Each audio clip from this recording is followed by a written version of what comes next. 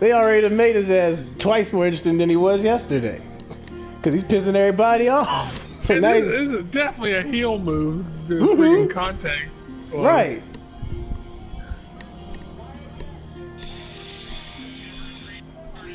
Ooh, this is gonna be some shit. Something gotta happen.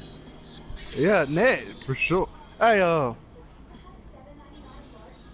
might not believe me, but in one of the very first Game of Thrones books, there is a line, and I shit you not, that reads, Robb Stark's penis was glowing in the summer sun.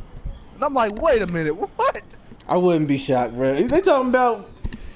You lost me at the word book, but that just lost me 50 times more.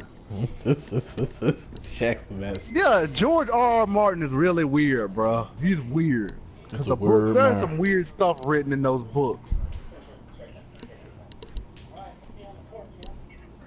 And people don't want to read the books because they're like freaking dictionaries, but if you read them, you see there's some weird freaking stuff in those books.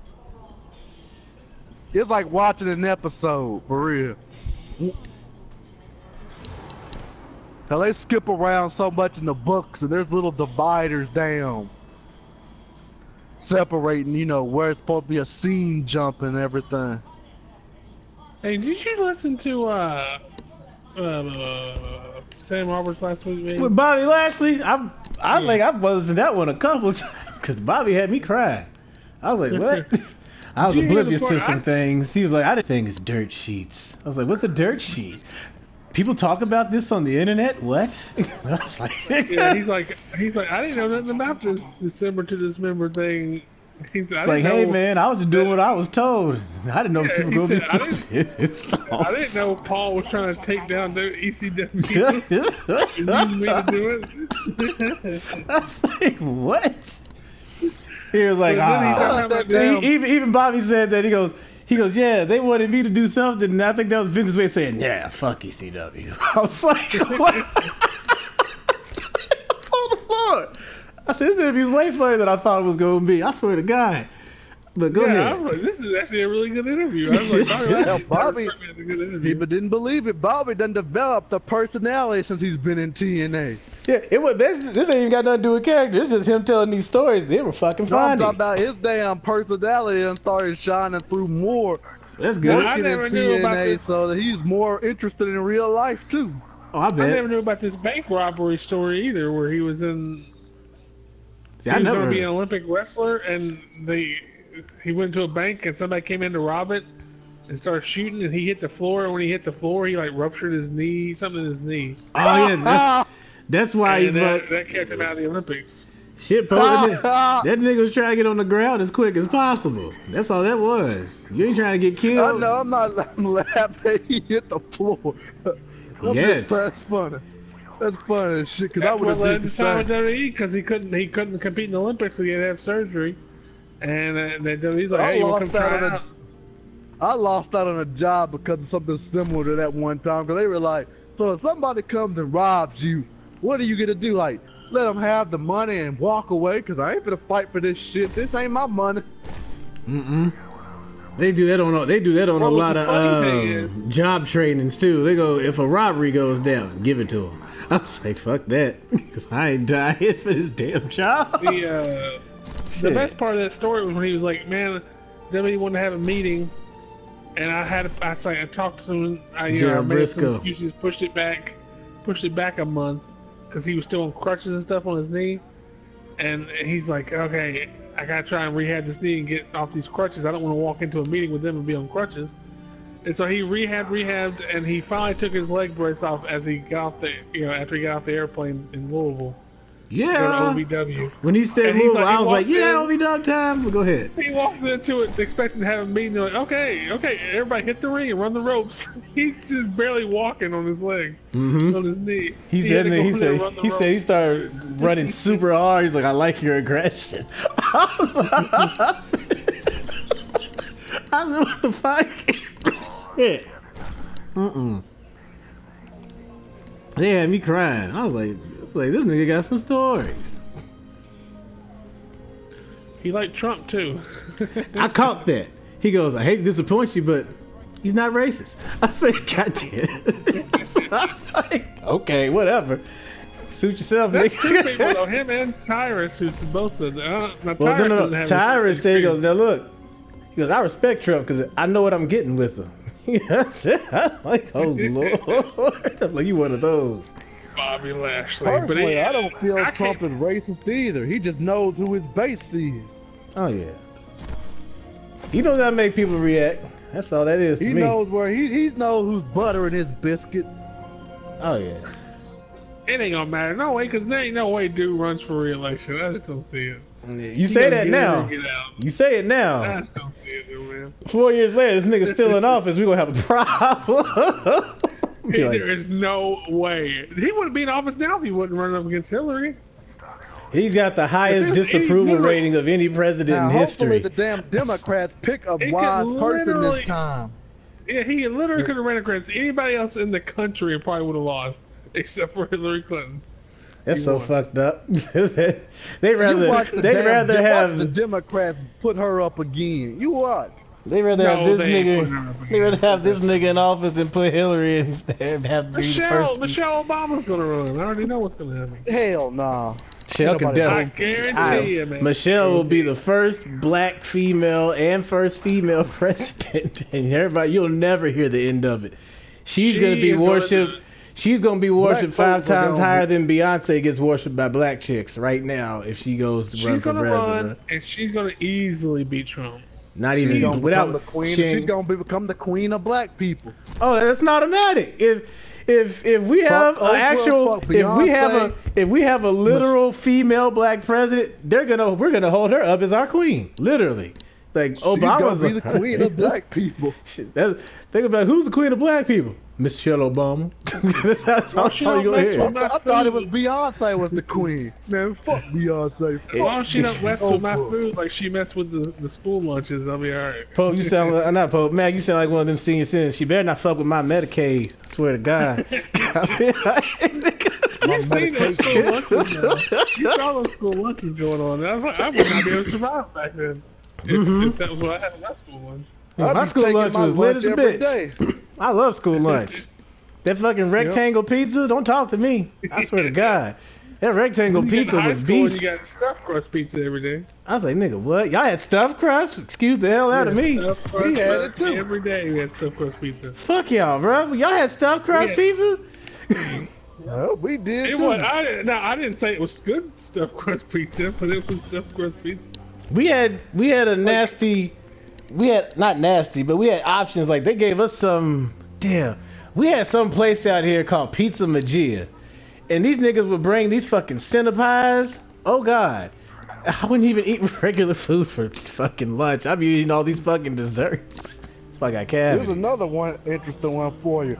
My high school would let us leave and go get fast food and bring it back to school as long as we were back within a certain amount of time. We could do the same too on our lunch period if in high school, as long as you were back before lunch was over. I was like, nigga, how am I gonna get? And McDonald's was literally across the street from ours, but you would have to go the minute the bell rang and then come back.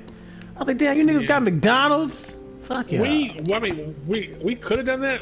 I just lived in a town that didn't have any fast food restaurants, so there was nowhere we could have went. So yeah, we just all had the cafeteria. But we had Burger King, Taco Bell, and Sonic right literally down the street from our school. So I would just alternate.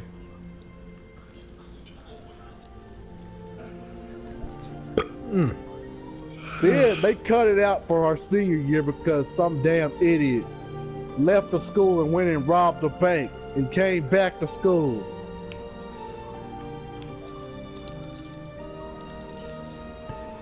But then at that point, we just started skipping. We skipped out and went and got food because I was so spoiled. But I'm like, man, I can't go back to eating this cafeteria food. I didn't mind cafeteria food, man. Me either. I didn't mind it, but damn it, when you eat fast food for 2 years straight for lunch, you get pretty tired of damn. You ain't going back to cafeteria food. Our school had for $1 for breakfast. Fuck yeah. You got chicken and biscuit. Chicken and biscuit. Now sometimes they would have more. I mean, you get more than chicken and biscuits. Chicken and biscuit, tater tots, and then milk for $1. Damn. The white folks schools, boy. Hash browns. But sometimes they would double down on you, and you'd get chicken and biscuit eggs with some cheese on, like not cheese sauce, but like melted cheese on it. And the hash browns and the chocolate milk, all for $1. Lunch was only like $2 or something, $2.25. I can't drink chocolate milk; it messes my stomach up. Nah, chocolate milk was the stuff, and then they introduced. I love chocolate milk at school. This shit was good. I could never drink it. It messed my stomach all the way up. The minute they brought strawberry into the fold, which I had no idea existed at the time, until I got to like middle school. Like late, I think I saw a glimpse of strawberry milk in 5th grade, and it was like one time I was like, "What? Strawberry milk? What? Don't play." Cause strawberry's my favorite thing, bro. When I drunk it, it just reminded me like Pepto-Bismol or something. Not me. It depends. I couldn't do it. I'm allergic to strawberry. Oh, that sucks, bro. Strawberry milkshakes is my fuck yeah. But fucking. Nah, I like strawberry milkshake. For some reason, the strawberry milk it just didn't do it for me. See now, did you drink Dean's strawberry milk or did you drink the school strawberry milk? Whatever the school had. That's why, cause bruh, if you get a Nesquik strawberry milk or a Dean's strawberry milk, it tastes completely different. The one at school is kind of pasty, and you'd be like, nah, "That's I'll be back." Go ahead. Did you ever get that fucking pouch chocolate milk? It came with a big ass plastic sack. I was literally about to say the same thing. Never had the milk in the bag.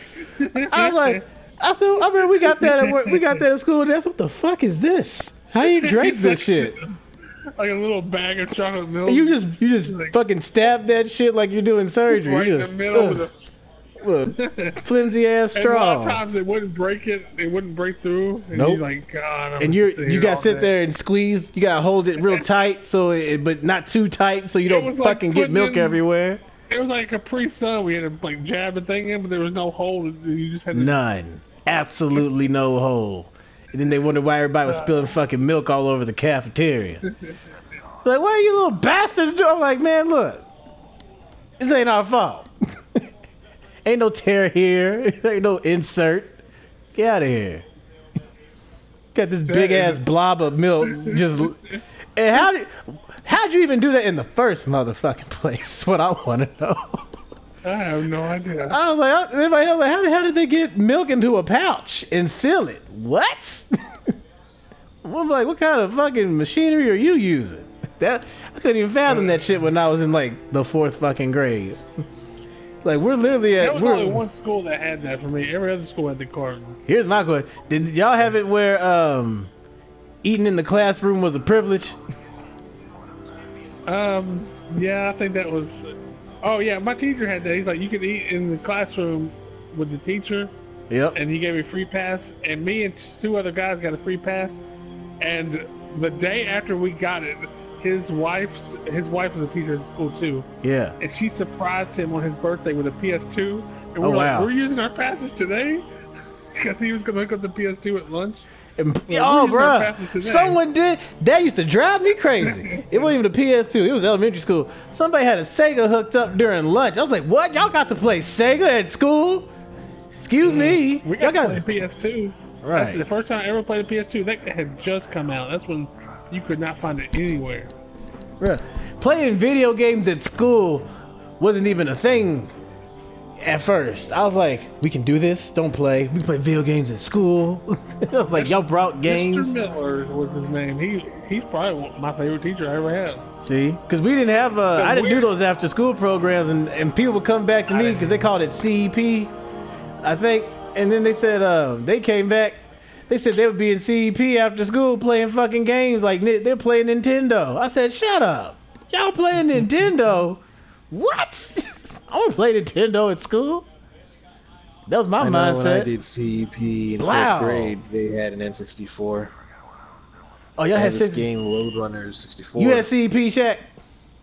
Yeah. See? Why did I remember that name? What the hell?